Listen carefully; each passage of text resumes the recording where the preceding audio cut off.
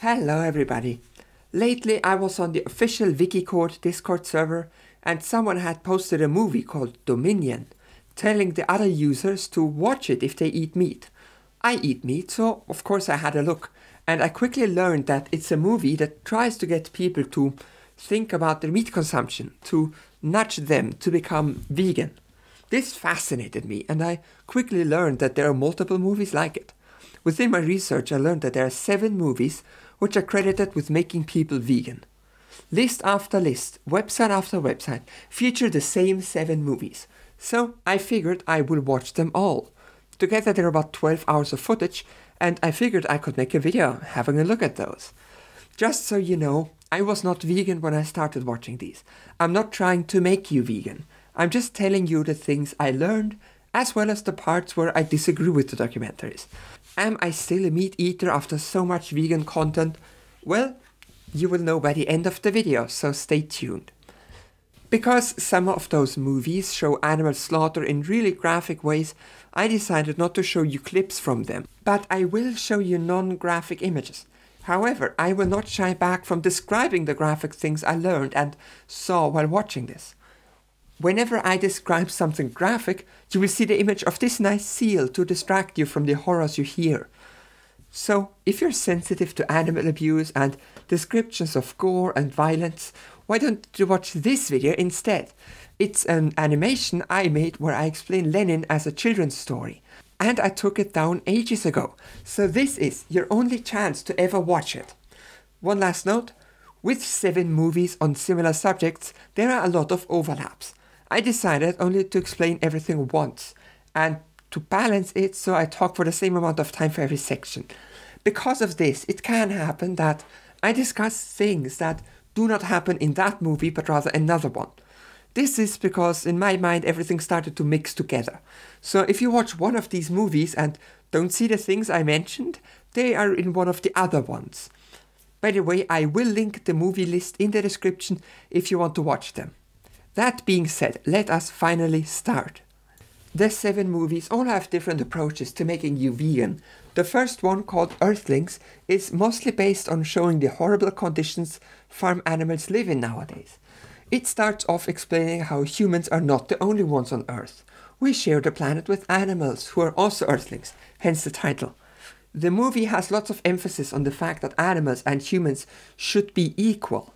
And if you disagree, you're a speciesist who discriminates based on species. There is also a Holocaust comparison in the intro. Then it starts off explaining things about pets. They explain puppy mills, in which dogs are locked in 1x1 meter cages for their entire lives to make more cute baby dogs to be sold to people like you and me. These dogs show a lot of signs of mental illness, like pacing in circles in the cages. They also talk about stray animals who are so abandoned that the most humane thing to do is to euthanize them, because the average person would rather buy a puppy than an old rescue dog. Stray dogs in general are mistreated, and there is footage of a stray being thrown into a dumpster truck and being crushed to death. And now you realize just how graphic this video may be. Last chance to opt out, because we're continuing with how cows are treated. When cows are born, they are dehorned, which means their horns are removed with garden shears. The horns have nerves and blood vessels, so not only does the blood spray everywhere, the animal also cries out in extreme pain. The young cows are separated by gender. The females are kept to make milk and the males are killed. We will return to that process later. Milk cows are often crammed together in feedlots, where they have barely any space and are fed reinforced grain to increase their milk production. Just like humans, cows only lactate when they have a child, so the cows are forcefully impregnated once a year, only to immediately be separated from their young, which is devastating for animals that bond so much with their young. Once the milk cow can no longer make milk, it is sent to slaughter. Beef cattle spend the last month of their lives in feedlots where they eat grain to fatten them up. After that is done, they are sent to the slaughterhouse, where they are not given food or water or protection from the elements until they're sent into what is called a knock box, where they have a metal bolt shot into their brain to kill them. But often they're only immobilized, not killed. And the next step is a worker with a long knife cutting open their throat to let them bleed out while hanging them upside down. You may think there's no way a cow would survive that, but they do. And after the throat is cut, they are lowered into a bath of boiling water to remove their hair. The ones that survived the knocking and cutting now drown in scalding water. Now you may think that eating kosher meat would be a solution. Under kosher rules, an animal cannot be touched while bleeding and must be as comfortable as possible. But those guidelines are ignored by the industry almost always for the sake of profit and speed. Veal may have the worst life in all farmed cows. Right after they are born, they are tied with the neck to the floor so that they cannot walk at all, because muscle growth would spoil the taste. After 8 weeks, they are killed like all others. Then the documentary says, if we have to hunt our own food, we'd all be vegetarians. And after looking at the slaughterhouses, I may agree. The movie continues to talk about seafood and how for every ton of fish caught, the nets scoop up 2 tons of bycatch like dolphins, sharks and many more.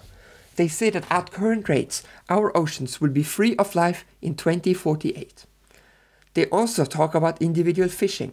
I never thought about it, but fishing is pretty brutal. You lure a hungry animal near you, you put a hook through its face, and then continue to pull it out of the place where it can breathe. It's actually a death sport if you think about it this way. The movie also talks about whaling and dolphins in captivity, but you probably already know about these stories. It also shows Canadians clubbing seals, which I just think is disgusting. Yes, they say it's part of the culture, but when your culture leads you to harm innocent beings, then fuck it. If it's your culture to kill seals for their skin, then it's my culture to shoot people who club seals on sight. Did you know that bulls are actually really tame animals? But we've all seen rodeos, right? They go buck wild in those, so what's up with that? Well, the people running rodeos need to make the bulls angry. How do they do that? Well, by hitting and stabbing them and by tail breaking. Basically, breaking an animal's tail is breaking parts of their spine, which causes them immense pain that can make them go insane. But if that's not enough, they also tie a rope around the animal's abdomen and around their genitals. And when the animal needs to get going, they yank on that rope, causing the animal unimaginable pain. This is why they buck so much. They're not wild, they are hurt. It also talks about zoos, but anyone who's ever been to a zoo knows that the animals there are just miserable. I don't need to elaborate a lot. The last part, it shows the scientific research with animals. It shows baboon head strike injuries, where a baboon is fixed and then hit with 60 G in the head, using a huge hydraulic press. This supposedly helps us understand head injuries from a car crash, and it kills many innocent monkeys. The documentary also shows researchers burning a pig to the point that its skins fall off. Not sure what this research is used for, but I sure won't get that image out of my head. In total, this documentary tries to convince people using shock and gore, and frankly, for me it did not work. I still ate schnitzel the day after watching it. This may be because my mom showed me a documentary like this back when I was 10, so I may be desensitized. The next one has a different approach though. It is more concerned with the climate and sustainability rather than the suffering of the animals. It starts off with a man who wanted to save the climate, so he took shorter showers and all that, but then he came across a study which actually showed that the food industry is responsible for 51% of climate change. This stood out because most of the time food production is left out of the CO2 statistics. So he starts going around to expert after expert, asking them how to save water. One says to fix leaky sprinklers, which is funny because eating one hamburger at McDonald's uses about as much water as showering for 2 months. When the leaky sprinkler guy is asked about this, he has nothing to say. Our documentary man takes this as a sign of a conspiracy. He explains how animal agriculture is why the rainforest is cut down. He mentions how 1 pound of or half a kilo of meat uses 3,000 liters of water to produce, and then keeps trying to schedule interviews about the impact of agriculture on the climate. Greenpeace, along with most others, declined to comment. He theorizes that the topic of eating less meat is too unpopular, and we all know that Greenpeace is all about being popular. He goes to interviews and asks people about the leading cause of deforestation. And when they don't say agriculture, he whips out his one study that confirms what he's believing and reads it out to them in some sort of gotcha. It's extremely similar to Ben Shapiro. He keeps talking to people who have not read the one study he cites, and when they say things that contradict his one source, he makes it sound like they're part of a conspiracy.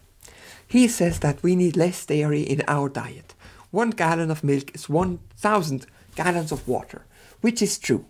We should definitely reduce our dairy consumption. And this is the documentary, True Problems with Animal Agriculture and the Global Supply Chain, interspersed with him pretending that there's a conspiracy to hide it. The conspiracy being perpetuated by all environmental protection activists as well as the US government, for some reason. Eventually his funding got cut by the network and he cut it into the documentary as if it was part of a conspiracy instead of a cost-saving measure. Then he mentions how 1 billion people live in food insecurity on the planet, which is true, and I talked about it a lot because I personally see it as a failure of capitalism. He does not go there. He says that if we stopped feeding grain to cattle, we could feed 5 billion more people and eradicate hunger in the world, which would be amazing, but we don't strictly need that. Earth produces enough food for 10 billion people right now. We could already feed everyone if we transported food waste to places that need food, but that does mean that if we were all vegan, we could feed 15 billion people. Mention that the next time someone says overpopulation. The documentary also shows a small-time farmer beheading a duck for eating. This is clearly shown as a bad thing, but frankly, if you have ducks in your garden and you feed them and you let them eat grass and you slaughter them yourself, it may just be one of the most morally defensible forms of meat consumption, at least if you ask me. The documentary ends saying, you can't be an environmentalist and eat animal products. This one is a wild ride. It is right that animal agriculture on the scale we have is destroying the environment and that it's a huge waste of food and water. All important true points. And it is right that we need to reduce meat consumption to maybe only eat meat once or twice a week. But its insistence on the existence of some huge conspiracy is just silly and makes the entire documentary seem like an unhinged conspiracy rant, which I think is unfortunate. The next one is called Forks Over Knives. It's on Netflix, but not available in my location. This would be the perfect segue into a VPN sponsorship, but when I explained the topic of the video, they refused to sponsor me. So instead, this video is sponsored by Kindle Unlimited. Would you like to read? Leftists are always all about reading theory. With today's sponsor Kindle Unlimited, you can get access to plenty of books. Want to read Marx, Lenin, Bakunin, Luxemburg? You can read all of them on any of your devices if you use my link in the description to get access to over 1 million ebooks, thousands of audiobooks, which you can read or listen to on any device. So you can listen to Marx or Lenin if you don't feel like reading. Thank you to Kindle. The movie starts off with a disclaimer that it is not professional medical advice. You know it will get good if they start off like that. Basically, this movie is about the health issues that our modern food system can cause. They explain how 40% of Americans are obese, and that many years ago, before fast food, this number was way lower. I don't think it's radical to say that Westerners, not just Americans, eat too much fast food and meat, to such an extent that it hurts our life expectancy. Heart disease is one of the most common killers. The man making the documentary goes to a doctor to have his values checked, and like most Americans in their early 50s, he has a staggeringly high cholesterol level and also pre-diabetes. So he seeks out an unconventional doctor. That doctor is a vegan and decides to put him on a 12-week vegan diet and take him off all of his meds. It's a lot like Super Size Me. In case you don't know it, Super Size Me was a documentary by an American in which he would eat only fast food and recorded himself doing it, showcasing the negative health effects. This documentary is the opposite. It is someone only eating plants and things like that. This diet is based on the idea that people eat too much meat and processed sugar, which again in the West is a pretty sure bet. They show off images of coronary heart disease along with footage of bypass operations. Then they explain that study after study shows that meat protein is less healthy. Of course, the protein in meat and protein in beans is chemically the same stuff, but it's entirely possible that animal meat comes with other molecules that could cause negative effects. They actually draw a conclusion between the meat consumption and cancer rates, not only in the US but also in China. The studies on this topic are messy. Lots of research suggests cancer risks from high meat consumption, but there's plenty of research arguing the other way, which just so happens to often be funded by the cattle industry lobbyists. So does this documentary prove that meat is unhealthy? Not entirely. It mainly says that our current meat consumption is bad, and I think we would agree. They do not mention how decreasing meat intake to once or twice a week would change things. The message is that we need to eat less fast food and meat. And I agree, but I'm not entirely sold that we can't have any meat at all anymore because of this. The next one is called Food Inc. and it's on Amazon Prime. If you want to buy Prime, use my link in the description. It's an affiliate link. I make a bit of money if you use it. This one can be said to be about the food industry as a part of the economy. It's not about animal or environmental suffering, not about human health, just about how the industry is changing the world. As a communist, this one was right up my lane. The documentary shows that most food businesses are owned by a handful of companies. You've probably seen this chart before. They examined chickens. See, in the past, farmers used to own their chicken and their barns, and they would sell their chicken to the slaughterhouse. The slaughter process will appear in a later section. But now big chicken companies, and there are only a couple of them, changed the system. Now they own the chicken, from birth to slaughter. The farmer only provides the feed and place for them to live, meaning the farmer owns everything that costs money, and the companies own everything that makes money. To make sure the farmers remain poor, the companies demand expensive upgrades all the time. And if someone should talk to the media about this problem, then they will be sent worse chickens to grow and be paid a lot less through no fault of their own. The farmers are essentially being suffocated by these huge chicken companies. The documentary next says that the American government subsidizes corn to incredible amounts, which is true. And they make it into high fructose corn syrup, which you can find in close to every product in the United States, despite its known health risks. Reduce your processed sugar if you can. Not only too much meat is bad, too much sugar is also bad. Next, the documentary explains how feeding cows corn instead of grass makes the rates of E. coli increase. E. coli is a bacteria that lives in the digestive tracts of cows and other animals. When eaten, it is dangerous. The theory goes that a gut full of corn allows more E. coli to develop in the animal. When the meat is processed into burger patties or similar things, it is possible that this gut bacteria is in the food. And there was a case of a kid dying from eating a burger with bad meat. And his mother has ever since tried to get Congress to shut down the slaughterhouses that make beef. Congress did not do that, and she says it's a conspiracy by Big Cow. Well, not to minimize her suffering, but there's actually a way to consume food with E. coli in it safely. You cook the food. The bacteria dies at 100 degrees Celsius. The only way to get infected is if you eat raw meat. This mother should not complain with the beef industry. She should sue the place her son got the undercooked burger from. They killed her son, not farmers feeding cows cheap corn. They also repeat the whole thing about McDonald's being too cheap, so poor people cannot afford better food, so they all get diabetes and heart problems eventually, explaining the 40% obesity rate. They also show industrial pork factories, but not out of concern with the animal well-being, but rather with the workers, who are forced to work overtime in a distressing, loud, traumatizing workplace. As a socialist and former factory worker, I feel for these guys. They explain how Monsanto is preventing people from reusing their seeds, so the farmers need to buy new seeds every single year. If not, they're sued into poverty. Big companies use the legal system to come after activists and documentary makers. Not a big surprise in the United States of America, if you ask me. It ends saying that people need to vote with their dollar to end this, and they say that you can vote to change the system 3 times a day, which is very optimistic and entirely liberal and almost definitely won't work. The executives at their board meetings have a lot more influence than you have with all the money you ever made. The next documentary is called The Game Changers. It also starts off with a disclaimer clarifying that it is not medical advice. This one follows athletes who were vegans or vegetarians. The last one, about health, talked about the negative health effects of meat. This one is talking about the positive effects of a meatless diet. The movie starts off saying that gladiators in ancient Rome were vegetarians and finds a strong MMA fighter who only eats plant-based food.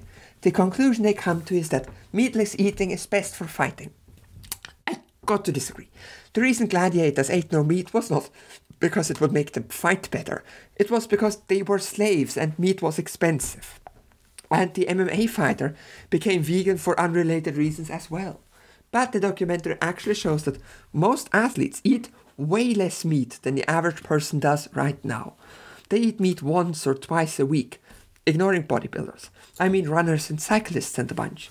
And I believe that this confirms my belief that ultimately meat once or twice a week is the best balance. The movie again explains how meat protein is associated with worse health outcomes and how plant protein does not have such issues. They show the vegan MMA fighter defeating a meat-eating one, which is cool. Then the host of the documentary goes vegan for a bit, same as 2 movies ago. They actually got Arnold Schwarzenegger, the Muscle Man, Terminator, and Governor of California. Shockingly enough, he says that he's working to be a vegetarian for health reasons, which at his age makes sense. Frankly, I'm impressed that someone who took so many steroids in his youth can even still be alive today, and he's in quite the shape for a 75-year-old. The documentary then points out that primitive human ancestors were not eating meat that much. You see, the teeth of meat eaters look like this, while ours look like this. Our teeth look more like deer teeth than the dog teeth. They use this to say we're supposed to be vegetarian. They also explain that the reason we have fangs, aka these teeth here, is because our ancestors used them for fighting, not eating. I am entirely willing to accept that humans did not evolve to rip apart raw meat. However, we evolved to eat cooked food, which is not that tough, so it can be chewed by us without needing special teeth. Yes, we're not made to exclusively eat meat, but to point at our teeth to say that we're supposed to be vegetarians is an oversimplification, and an appeal to nature as well. And then they make an experiment that men who eat more meat get longer and stronger erections, which I will just leave here for you to ponder. They mention that soy does not include mammal estrogen, but stuff like milk does. The documentary ends with an appeal to people to become vegan, and Arnold Schwarzenegger says, if you tell people to stay away from meat, they will say fuck you. But if you tell them the facts about eating meat, they may change their minds.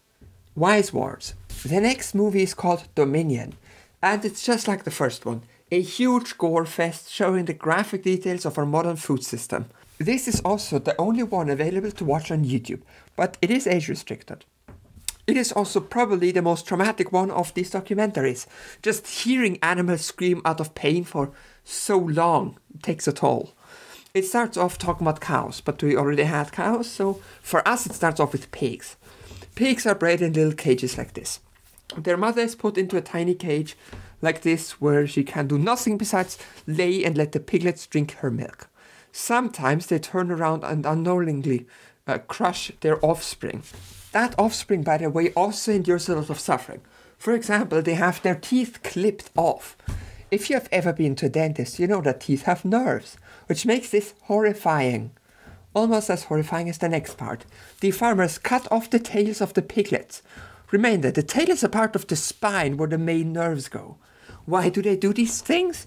To make sure that the piglets don't start eating each other when they are underfed. Some female pigs are used to replace the sows and keep the circle going. Do you know how they impregnate the sows? They shove these catheter things into their private parts. Where do they get that fluid from? Jerking off a boar, of course, which would not be my dream job. To return to the piglets, they are often abused by the workers. This documentary is the only one showing how food workers have no respect for the animals they work with at all. There are recordings of workers throwing piglets around the room for escaping their cage. This casual animal abuse is a theme throughout the documentary and happens to all animals mentioned. And even worse, when piglets are born, there's what they call the runt of the litter, the weakest one. And in this documentary they show workers taking these weaker ones and smashing their heads into the floor until they die. And that's the amazing thing about this documentary. I knew that sows were kept in conditions like that, but killing baby animals for profit, well, that one was new to me. Once the pigs are finally grown up, they're killed in gas chambers. The gas used burns their eyes and lungs and sinuses and every other body opening. In addition, it is not a poison, it's just replacing the air, so they slowly suffocate over minutes. The screams they give off during this are memorable. The only advantage of this is that the animals are definitely dead, which cannot be guaranteed with other methods. Remember, some cows are drowned in scalding water. Smaller farms use electrical stunning, which does not always work, so many pigs wake up while having their throats cut and being bled out. The videos of this are horrifying. The documentary moves on to chickens. First of all, the egg-laying ones. When they hatch, they're immediately sorted by male and female. The female ones go to a farm to lay eggs, and the male ones are sent to what is called a macerator, which I would call a gore machine. You put in a living thing and meat sludge comes out. This is somehow considered humane.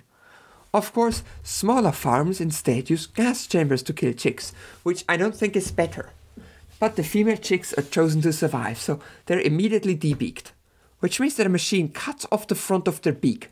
Reminder, the beak has nerves in it, so this is excruciating for the animals. Why is it done? Well, because they put thousands of chicks into one barn, and that stress can cause them to peck at each other, which is natural behavior. And instead of giving the chickens more or better space, they just cut off part of their body.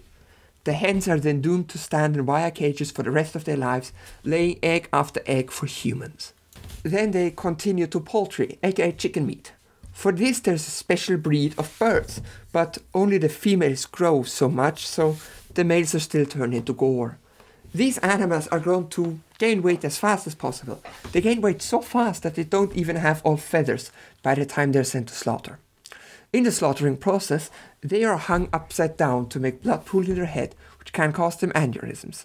They are then put into an electrified bath, which knocks them out, except if they raise their heads, which about 1 in 10 does.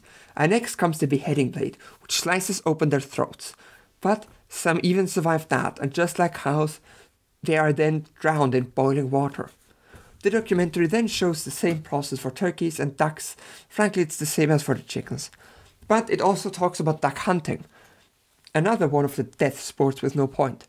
Duck hunters do not eat the animals they shoot, it's a sport, not dinner. It has been shown that duck hunters leave about as many birds injured as they kill. Not to mention they often shoot at endangered ducks as well. Presumably duck hunters give no shits. We are then introduced to plucking, where geese have all their feathers ripped out of their skin by underpaid workers, all while alive of course. This is repeated 3 or 4 times within the lifetime of the goose. The same happens to rabbits as well. Most pillows are filled with cheap fur from China, where these conditions exist. Likewise, animals die for clothing. Minks and foxes are bred or captured for the skin, and sometimes to save money they're not even killed before being skinned. There's this shot of a fox who's just been skinned and he's looking at the camera and moving as if to ask why he deserved this. It was an image that burned itself into my brain. It's absolutely horrible. The last animal in this documentary is mice, used for animal trials. They mention how nowadays 95% of studies that pass animal trials do not pass human trials. The issue is that nowadays research is mostly focused on nuances of human biology, which animals cannot model. Instead, we should use human tissue samples, cadavers, or computer simulations. Also, did you know that research animals cannot be released? Yeah, they all need to be killed. So oftentimes researchers gas mice, because there's nothing else they can do. The last documentary is called 73 Cows. The title is not explained and it's only 15 minutes, so it's more like a YouTube video than a real documentary. It's about the farmer who inherited a farm from his parents, and their main business was cattle. Because he's a small farmer, he knows his animals by name. And he says how morally conflicted he was to send them to slaughter. He said it's abusing their trust to send them into transport to their death. So eventually he worked towards alternatives to cattle farming, and now he grows food. Vegan food to be exact. He's now a vegan farmer and he gave all of his cows to a sanctuary in the north where they can be happy and not be slaughtered. Now the locals love him because he is this very open public animal activist and vegan farmer making local fresh produce. This one's a feel-good story, and I'm glad it ended the list and not the previous one. I think he owned 73 cows. That would make most sense for the title. In conclusion, this collection of movies has a three-pronged approach to trying to convince you to drop meat consumption. The element of feeling empathy for the poor abused animals we eat, the element of wanting to protect the environment, and the element of personal health. All this together should make you at least question your meat consumption. The idea is to make you drop not only meat, but also all animal products. But I think that conclusion is a bit much. Yes, eating meat every day will harm many animals, and it will harm the environment and your health. But that does not mean that we need to go to the other extreme and eat no meat at all anymore. You could simply buy higher quality meat, which is not made in factory farms. There are websites that help guide you through that. You can just consume meat that is less bad for the environment. The reason the documentary focused on beef is because that is the worst. If you switched from beef to poultry, your impact on the environment would be way smaller. And most importantly, as I've repeated 100 times, try to cut down your meat consumption to once or twice a week. And cut down on the refined sugar as well. Of course, there will be people who watch this and heard all the abuse and will turn vegan entirely because of empathy they have for the animals. And that's entirely valid. There are sure worse decisions you can make than becoming vegan. There are often people who say that being vegan is unhealthy. I found no such evidence. If they eat beans and nuts and have the protein they need, and all vitamins are found in plants as well, it's entirely possible to be vegan and healthy. There are cases where people starve because of a vegan diet. There was a tragic case like that in the US not too long ago, but that was down to complete incompetence. They only ate raw fruits. To absorb all nutrients, fruits must be cooked, and you need to use oil with them. Not to mention you need proteins which fruits don't give. Eat some beans. So, if you want to go vegan after hearing all these horrible things, I entirely understand. And if you won't change a thing, I get it too. I'm not here to force you into a conclusion. But now comes the exciting question. Am I vegan now? Is Vicky vegan after watching 12 hours of movies made to get people to drop meat? No. Vegan is too much. Pretty much everything I eat has milk powder in it. But I will definitely cut down on the meat to once or twice a week. For me, it was not the suffering animals that made me change. It was the health documentaries that got me. And after learning so much, I kind of lost my appetite for meat. Whether I will keep eating meat in low quantities or whether I'll turn vegetarian is a question I can't answer yet. But despite my thick-headedness, these movies touched me. In conclusion, check out my sponsor. And of course I linked the article which has the links to all 7 of these movies. Are you vegan or vegetarian? Do you consume meat? If so, how much? Let me know in the comments. And while you're already scrolled down there, please leave a like and a comment. This video was of course demonetized. I wonder why. So I want to thank my patrons really much for their ongoing support. And I would like to especially thank Theon Hartley, Alan Vo, Eric Betts, Nana Pema, V, Sandra Corbus, Tusnik, Attila Nemetz, Ben Harrison, Bodden Bichlena, Carissa, Daniel Hyman, Dominic Cusanelli, Emily Margaret Klassen, Evie Wren, Herdina, Ian Snyder, Kevin Santos, Clastrup, Lazy Panda 234, DMS, Raymond DeVille, Red Shock Trooper, Sarah, Sean Murphy, Stemmaster Chef, The Swiss Femboy, Theon Gilliland Jr., Totally Not Dwayne, Travis, and Yamil.